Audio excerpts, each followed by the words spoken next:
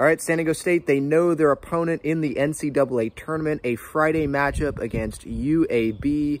That is Alabama Birmingham. They play in the AAC, not the ACC, but the AAC. I didn't know if San Diego State, because of some of their struggles this year, the fact that they're not a top 4 seed, and usually I think top 4 seeds, that means that you're protected regionally, or at least like you get a more preferable destination for those opening round games. But they get to go to Spokane, Washington. That's not too far away. That's pretty good. That's not Orlando. But as I said, I think the other day, I mean, when they went to Orlando, guess what? That was the start of their Final Four national championship game run. So, I mean, they could get bounced. I remember a bunch of 5 seeds. It feels like if you have to pick one seed that gets bounced, and that's the upset seed of like the top seeds, sure, there's the, 8-9 game, but of the top seeds, the 5 seed definitely sticks out as, yeah, that's an upset seed right there. 1 seed, you see it every once in a while, but not very often. There's 2 seeds, there's 4 seeds, but 3 seeds, but 5, really, it feels like there's multiple upsets there every year. So San Diego State, I mean, they are not a team that I'm sitting here like, yeah, well, that's going to be an easy win against UAB. I sure hope so. I'm not going to act like I know a ton about UAB. I looked over their schedule. They have a couple of wins against Memphis, or 1 win against Memphis, a win against FAU, obviously, who San Diego State played in the Final Four last year, but FAU, they are ranked, I believe, just barely in the top 25, or at least that's what they were when UAB played them. They also lost to Memphis and FAU.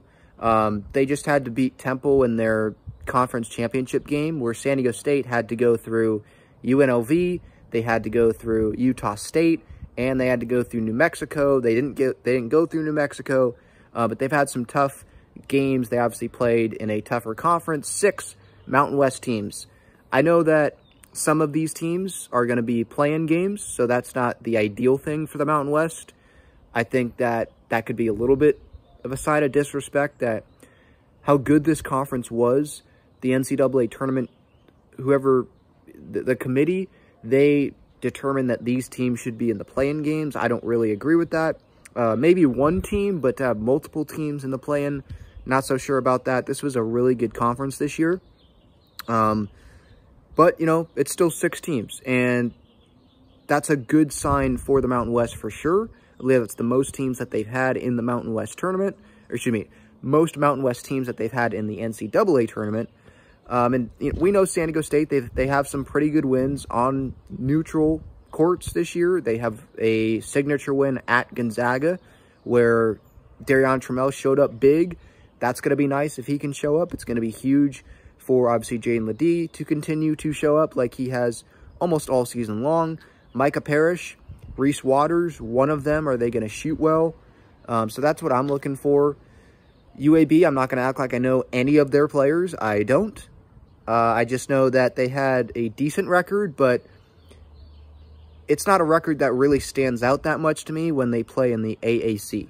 So it's a 12 seed. San Diego State should win this game. If they don't win this game, this season will look like a failure. They already did not win the Mountain West regular season. They didn't win the Mountain West Conference Tournament.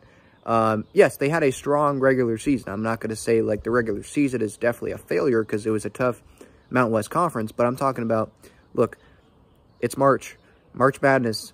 The standard is so high. They just went to the national championship game. They have a lot of talent on this team. You're playing UAB. Like, you got to win this game. And if they win this game, they're probably going to play Auburn. That would be a tough matchup. But, again, they went on the road and beat Gonzaga this year. They have some other good wins this year. I think that they could beat Auburn if things go their way, if they play well. And so, yeah, we'll see. Friday, I think it's a preferable couple of games as well. They don't have to play on a Thursday. It's an extra day, Friday, and then they play Sunday. So, yeah, it's going to be an interesting weekend there, or end to the week and then into the weekend, hopefully. I'm not saying assuming.